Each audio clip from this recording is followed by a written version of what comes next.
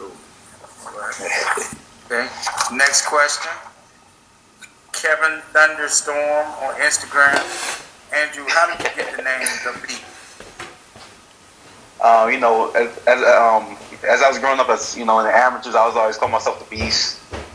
And I guess one of the guys that work for Mayweather Promotions, name is Matt Young. He just named me that on one of the websites, and I just went with it. Like, okay, yeah, the Beast. All right, so that's So Matt gave you that name too?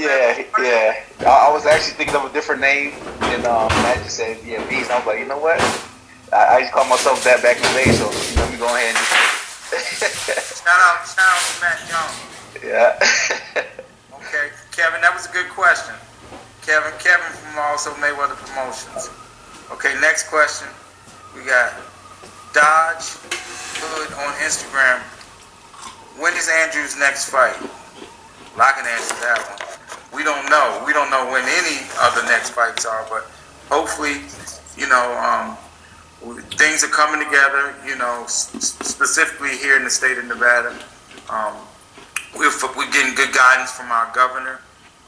We're listening to the health officials. And when they say it's time to go, we're going to be ready to go. Yeah. Okay. Next question. Breaking Bread on Instagram. Andrew, how was your training overseas with Anthony Joshua? That's a good question. Training was good. It was real good. Just go out there and gain experience from especially a world class fighter, and also it just put me in a place that also could believe in myself and see what I have too, and just going out there and helping one of the best heavyweight champions of the world, get ready, so it was also a confident booster for myself. So it was real great experience to go out there. It was also a good experience, go to different countries. Would you say out of the guys that you were in camp with Joshua, do you think that you gave him the best work? Oh yeah, most definitely. Yeah, I could definitely say I was the number one sparring partner. I think if you see his fight, you see the highlights of his fight and stuff, and he had a similar style to me. So it was a lot of. I seen a lot of myself in him. So that's So whatever I gave him, he won the fight, and I'm just happy for him. Yeah. Good. Good. Okay. Next question. Dre XXI on Instagram. Andrew, who is the hardest puncher you've ever faced? The hardest puncher I've ever faced, you can go by saying my last fight. That's, I really haven't got hit too much in my career, but you can probably say that on my last fight, Dorticos. And speaking on that, that's definitely love to get a rematch, and revenge that. And so that's one of my future goals, to get a rematch on that fight. Cool. Yeah. I would definitely like to see you get that back. We yes. know, again, like I said, we wish him nothing but the best in his next fight, whenever that comes off. And again, we have a very good relationship with his team, and we'll see what we come up with. Yeah, let's make it happen. Ellie Setback. What's up, man? Shout out to Big Ellie in the house. Okay. Next question. Jacob Dyberg 30 on Instagram. Andrew, how quickly can you get into fight ready shape? Fight ready shape, I say 6 weeks. I always stay in some type of shape. I'm always running, sparring.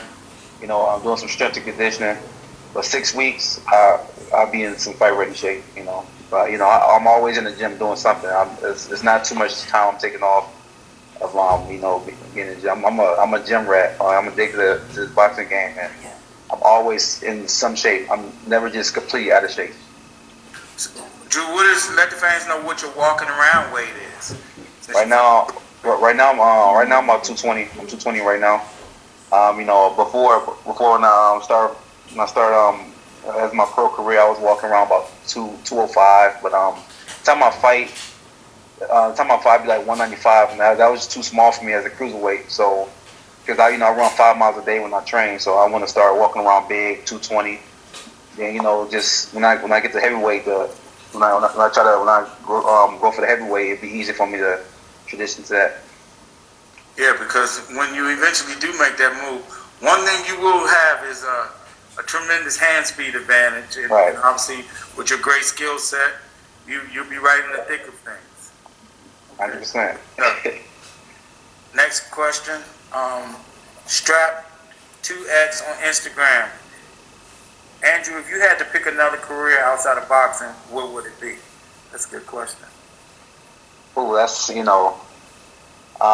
type of entrepreneur. I want to just be able to, I want to be able to do things like sell like beer products. I'm trying to launch a beer company with my brother.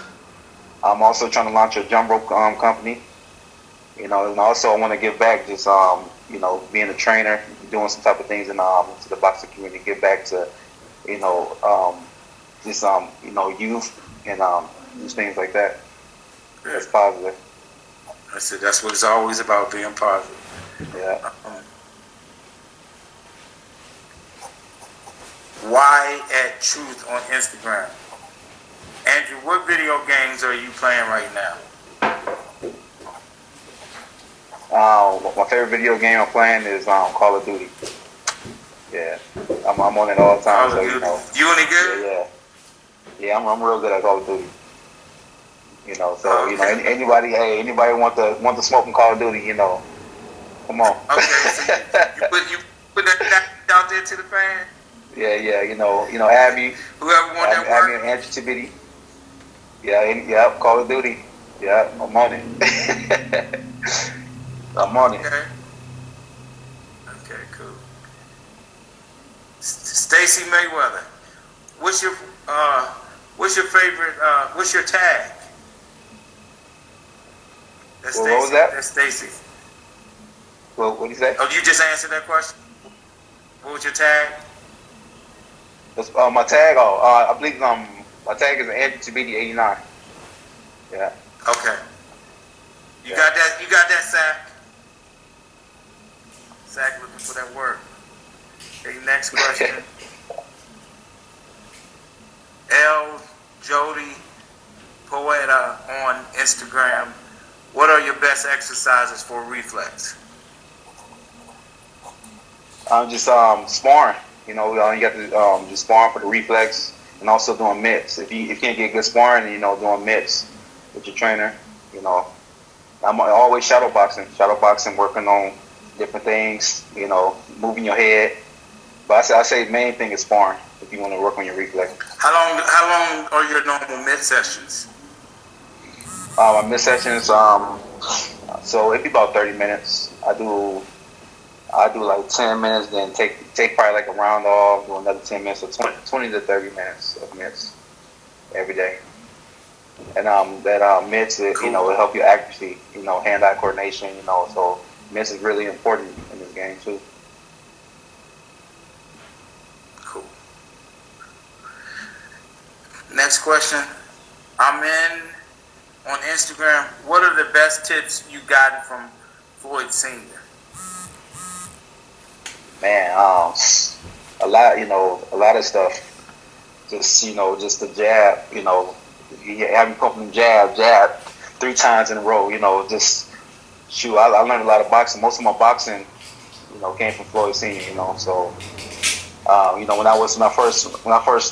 first came with Floyd, I was just, I was still a pretty good boxer, but I was mostly trying to brawl and, trying to get guys out of there. But he taught me how to be smart in there, reflexes and putting the jab and moving, sticking to moving up and down, different punches, punches and bunches, all that stuff. So, man, shout out to one of the best. There's no doubt. I mean, and he taught TBE, so everything Right.